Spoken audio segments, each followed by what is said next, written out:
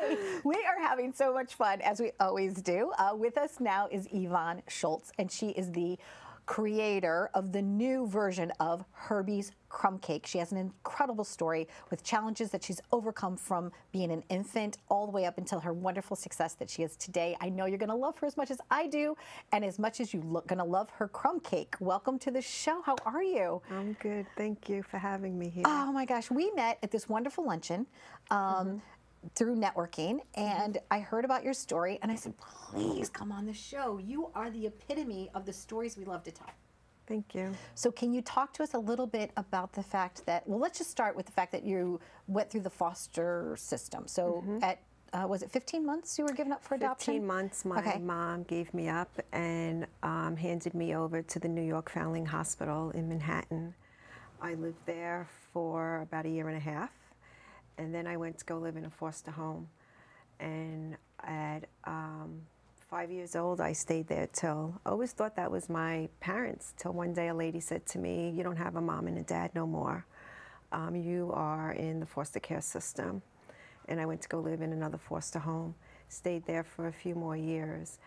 And one day, my mom and my dad went to the New York Foundling Hospital and said they wanted to adopt a little girl, and they put 100 pictures on the table, and they chose me because of my smile. So you had that 1 out of 100 beautiful smile, and they chose you. Yes. And back then, you know, people were adopting infants.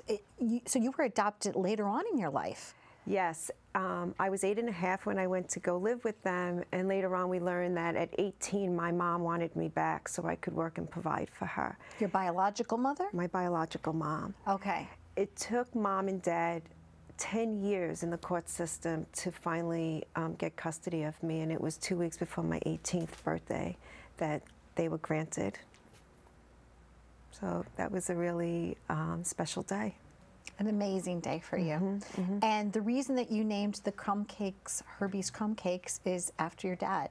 Yes, I named it after him. After living in an orphanage and foster homes, you just don't have sweets ever.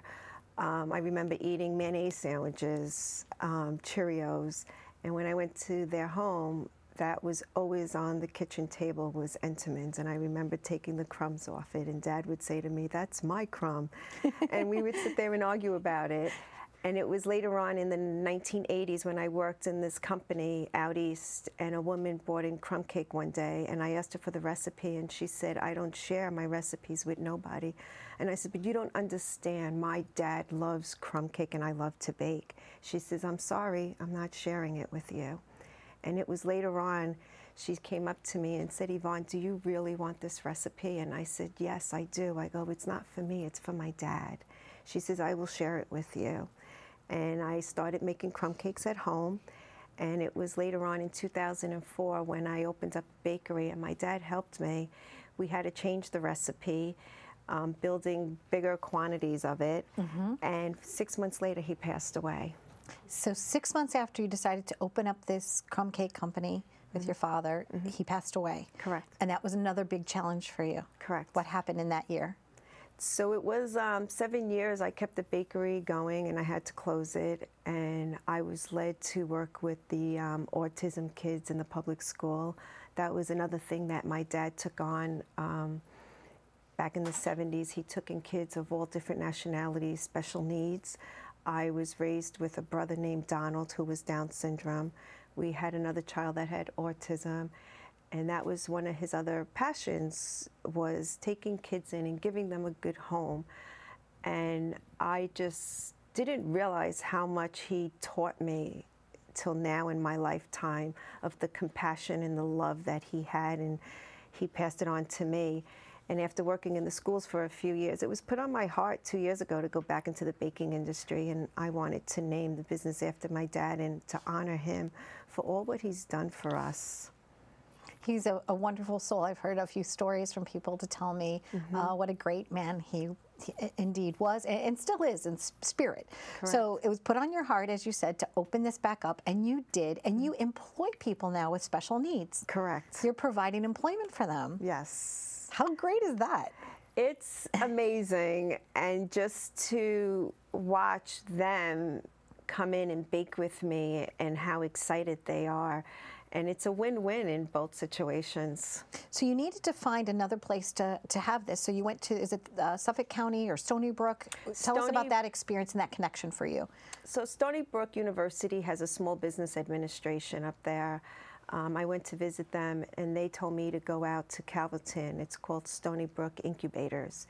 It is a commercial kitchen that you rent space from, and it allows you to be a wholesale distributor, to put your product out there, to see if you have a product that people will enjoy eating.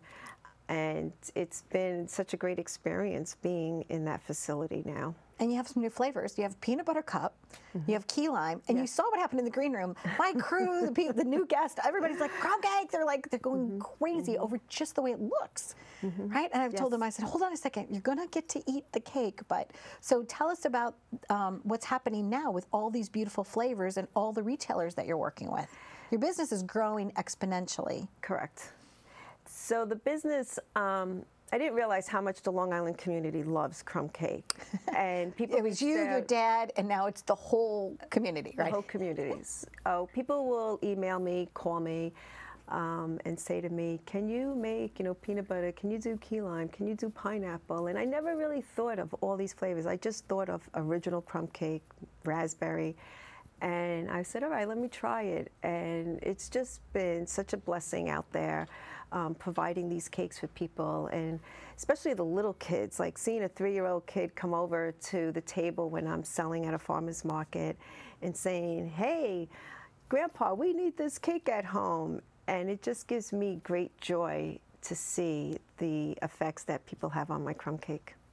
I love the fact, too, that you said growing up you didn't really get that opportunity to have, a sweet. You were eating nothing but, just like you said, mayonnaise sandwiches, Cheerios, nothing, not that there's anything wrong with Cheerios, but if that was all you were ever able to have, and here your parents, your dad, your mom, full of love for you, right? And it's just been such a wonderful journey. And now you get to provide that same joy and happiness, like you said, to people coming to the farmers markets. And so how could people, if they wanted to order a crumb cake and it wasn't at a retailer near them right now, how could they order your product? So I started a website. Okay. I ship anywhere now across the U.S. I ship a lot down to North Carolina, Texas, Colorado's been reaching out to me. So it's a flat rate. Okay. Try to keep the shipping down for customers. You could go on Facebook. I have a page. I'm always posting on there, and you could see the different farmers markets we're in. We're in 4 locations this season. Congratulations. And I'm in 40 locations across Long Island now today. Beautiful. Congratulations. Thank you. And here you're going to be at this location at the Live It Up set, because let there be crumb cake. Yes. Thank you so much, Yvonne, for joining us. So wishing you all the best, and so happy for your success. Thank you. Please stay tuned for more on Live It Up. We hope you love the stories that we've been bringing you. Yvonne is just one example of a fantastic woman that's out there to make a difference. Thank you for watching.